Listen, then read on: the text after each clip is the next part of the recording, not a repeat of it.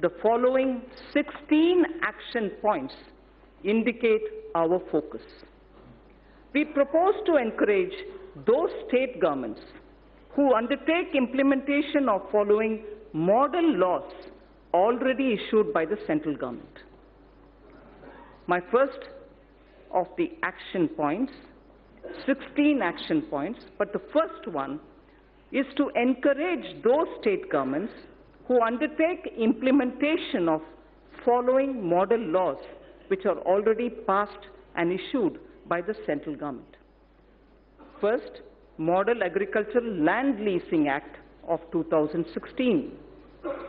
Model Agricultural Produce and Livestock Marketing Act of 2017.